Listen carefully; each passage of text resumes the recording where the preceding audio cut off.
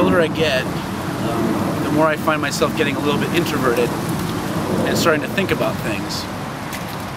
And as I ponder the world around me, I've become convinced that our problems in our world don't primarily stem from a lack of action.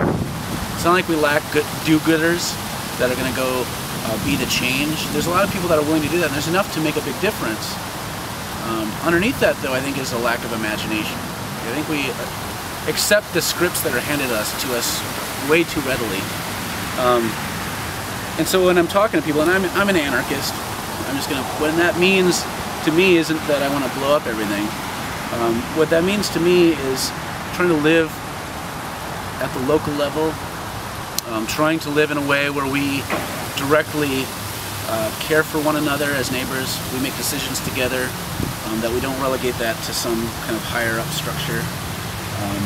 That the voices in our neighborhood can speak together to figure out what their destiny should be. And that there's so much that we can do right in front of us.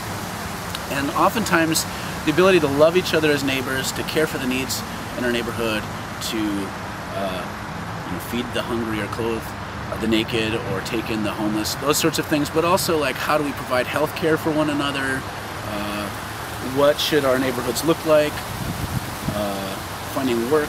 A lot of these things we can talk, if we could talk about them at a local level and find amongst our own little villages and communities ways of getting at this, we do a lot better. But we always go to this instinctive place of trying to do the whole land grab, like how can we change the entire system? And when we say system, we mean the United States of America, and we automatically allow our imagination to have a line around it that looks like the shape of the United States.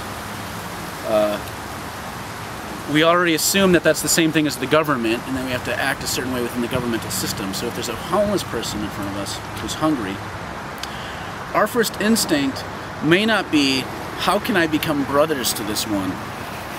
And how can we create a life together? Or how can I at least be their friend? Maybe they don't want to be my brother, but how can we gift one another with each other's presence and whatever we happen to have to share? Our instincts go towards, man, there needs to be more affordable housing. And in order to do that, we need to go to the county level, and that's affected by the state level and the national level. So if I could vote for Obama or Romney or whatever, Romney's not going to care about this, but if we could vote for Obama, maybe it'll make it all better for this guy. And there's something there. I mean, there's some truth that some of this stuff does trickle down. But by having our imagination so caught up on the whole land grab, like changing it all, the common good, we tend to fail to notice the common good right here. And to me, being imaginative, thinking about how would we, if you didn't have to worry about malpractice or these sorts of legal things, what would it look like for health care to be done among 200 people? What could that look like? Start scheming together.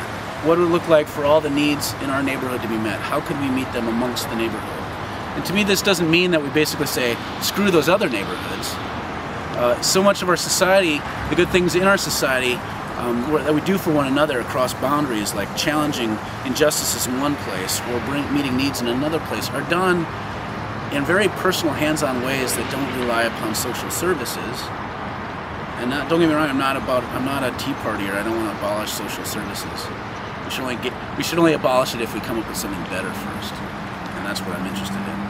But how can we begin to address the needs in front of us? How can we begin to meet our own needs, practice gift economy, do this together in our neighborhoods and our places, and then between neighborhoods share the good things that we have?